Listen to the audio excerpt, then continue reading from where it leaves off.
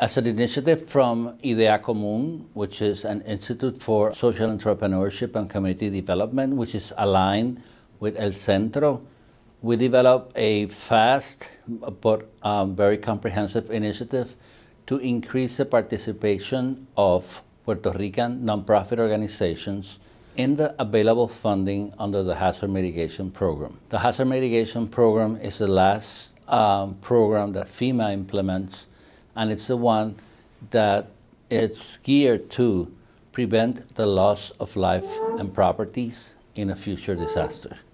So basically, it's the project in which FEMA builds better for the future, regardless whether it was damaged or not. You can do new buildings. You can actually improve things that were not damaged, keeping in mind that in the future, you don't want repetitive losses. Through FEMA, we expect $3 billion, and through CDBG-DR, which is funded by HUD, another 9, for a total of $12 billion in mitigation. I mean, that's a lot of money.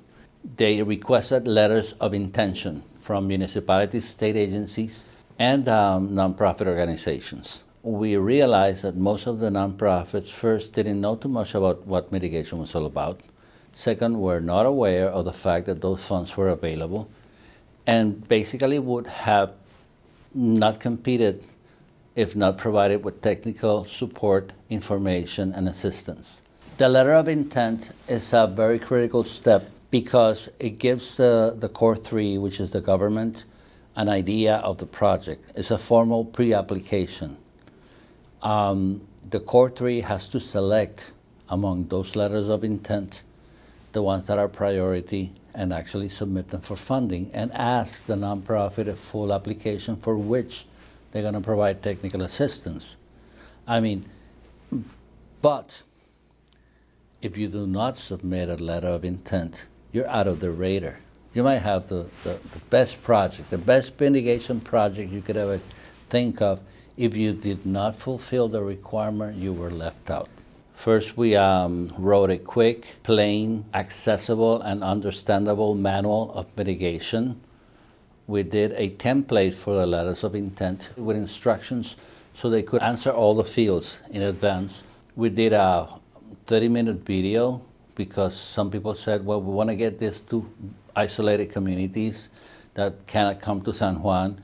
So we have that. And we also did 3 webinars. I know that municipalities were using our template, and even state agencies, even FEMA people were telling people, hey, get the manual and the template so you can do a better job. So basically, in a flash, we were able to cause an impact. Soon after it ended, we decided to do an impact evaluation of the whole process. Based on the responses, we have confirmation of $515 million in letters of intent. 47% of all municipalities in Puerto Rico submitted letters of intent.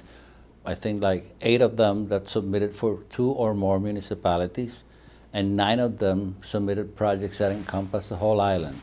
So basically we can say that we cover more or less half of the island through our specific efforts. And also we assessed the type of projects.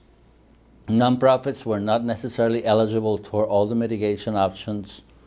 Most of them were safe houses, generators, windproofing, and flood-proofing of facilities that provide critical services. So we think that that was a hit because safe houses usually are done as places where people can congregate and shelter during a storm, but the day-to-day operation can be done for anything. Like we have Proyecto Peces, who are going to build an alternative school, and it's going to become a shelter in a very high flood area, which suffered a lot after the hurricane. And we have plenty of other, we have projects in Culebra that are similar. We have projects like Radio Vieques, which is the only link with the island in case of an emergency. And they're all nonprofit organizations. We're very satisfied. 85% thought that the materials were very useful, and 88% said that without the help, they would not have done the type of high-quality letter of intent they did. Surprisingly, over 20% of the letters of intent that were submitted to the government of Puerto Rico were submitted by nonprofits. sincerely and without leaving anything inside, I think that we did a great job in making that 20% possible in Puerto Rico, but we have more to do.